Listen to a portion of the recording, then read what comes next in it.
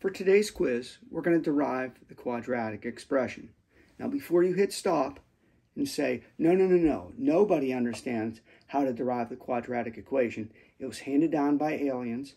Let's just calm down. We're all going to be fine. And your students are going to be able to do this on their own. And it's going to be really empowering. We're going to start off with an expression that they all know, and then we'll work down towards the quadratic. So, we're going to start off with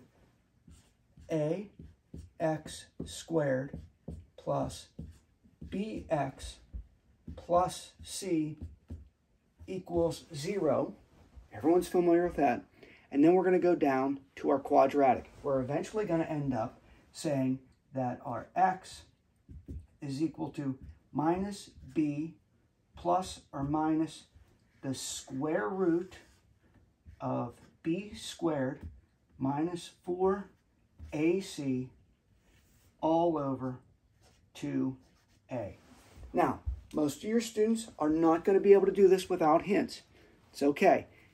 Get them started and see what they can do.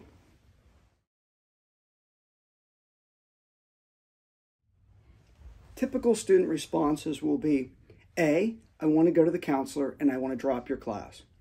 B, they're going to make a case that they can't do math and they come from a long line of family members that also can't do math.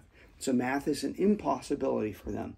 And the third one will be, okay, if you really want me to do this, you better not try and grade me on this. This is unfair. Let them know that you're going to help them along. So here's what the quiz looks like. And you're going to end up showing them that you're giving them hints. Now, as a teacher, you're going to decide how many hints to give.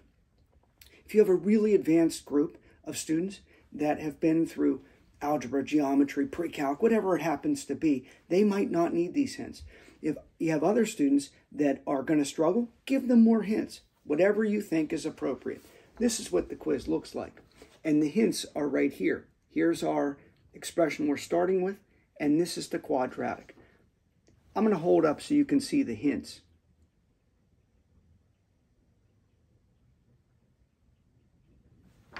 Again, I would give the fewest number of hints, and most likely if you give a hint and give them a little time, they can make a little bit of progress.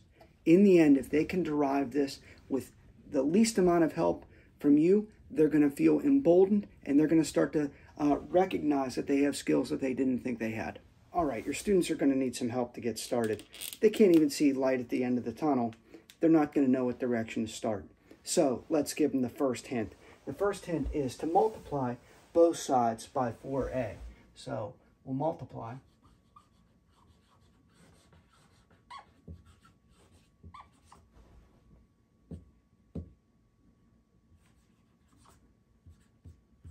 by 4a. So if I put a 4a on this one, I'm going to get an a squared term, and then I'd have 4abx and so on. So let's do it. So we end up with 4a squared x squared plus 4abx plus 4ac equals 0. Now, they might say, look, you've made it worse. Now it looks more complicated. But point out that, look, we now have a 4ac, and hopefully they can start to make the connection that there's a 4ac down here. Stop there, let them go, and if they need another hint, we'll give them one. Your students might also benefit from a little bit of remediation on FOIL. If they can remember FOIL, great. If not, help them through and say, let's remember what FOIL was. FOIL, first, outside, inside, last. And if I had an expression of x plus y, and I had another x plus y, we can end up putting those together, and we can say, take the first, and we would end up with an x squared, and then the outside would be plus xy, and then the inside would be plus yx, and then we'd end up having plus y squared. And remember, I can write xy or yx, it doesn't matter. So in other words, we're going to end up with x squared. There's two of these pieces here, so I have 2xy plus y squared. You might be asking, why would I show them this or get their memory going about FOIL if I have an expression like this? Because our next hint is going to end up saying, what if we can make this into some type of summing the squares or something like that? So if I were to take my 4AC to the other side, so let's subtract that off. So let's subtract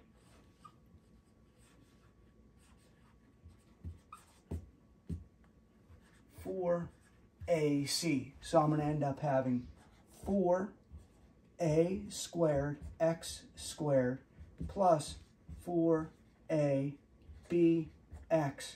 And then I'm going to subtract that 4AC over here. Now, I'm going to put it over here, and it's going to be negative minus 4AC.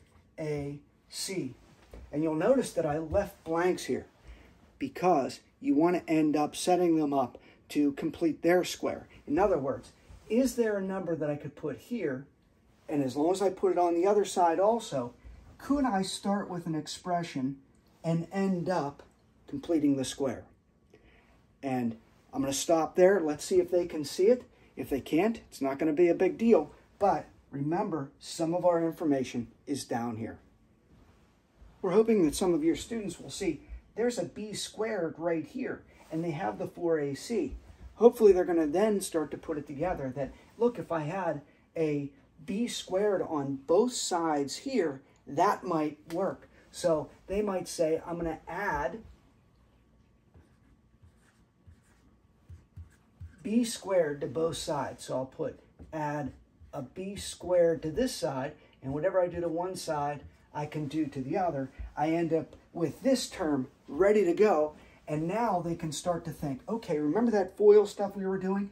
Couldn't this really be written as x plus y squared? And many of them will think, you know what, we've done this before. I just got through a test with it, and I just never thought I'd use it again. So here we can end up taking this expression, and we can end up saying, well, you know what? I'm going to give the students a chance to do it, because if they can get this next step, more than likely, they're going to get the rest. All right, students probably can see this part right here. They can complete the square. In other words, they're going to end up saying, what could I square that would give me this? Now, if you already noticed, I put that expression onto your sheet. As a teacher, just take that off if you don't like that. But I think most of them are going to say we're going to end up having, of course, a 2, an A, and an X here.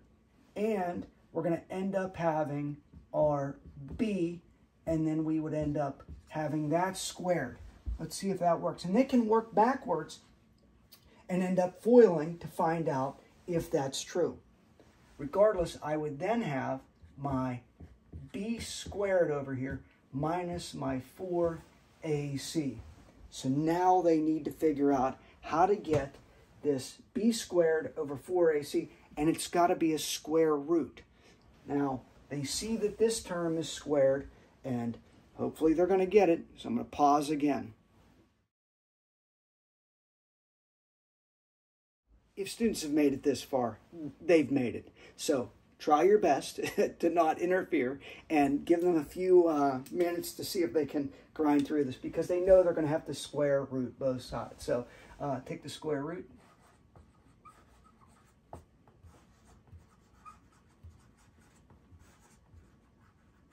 Of both sides, so we would end up over here, and now it's going to go pretty quick. We're going to end up having our 2ax plus our b squared equals, oh no, that would just be a b, we don't have our square term, equals our b squared minus 4ac, and that would then be under our square root symbol. From there, they're going to be able to see this. They're going to say, look, all I need to do is take my b over there, it becomes negative. I can then get my x alone. So let's say we end up having our 2ax. I'm going to shift this over now. So I could say, well, you know what, maybe I'll leave this one right here. 2ax, and then we're going to end up saying equals, take our b to the other side, becomes negative. And then whenever we take a square root, remember, if I were to take a square root of 4, let's just put a little remember statement. where square root of 4 gives us two answers. It gives us 2 or -2, right? Because square roots have two answers. So this is going to be plus or minus our square root of our b squared minus 4ac. From there, they can see all I need to do is solve for my x. My x is going to be equal to my minus b plus or minus square root of b squared minus 4ac all over R2a. And that's how you can get the quadratic.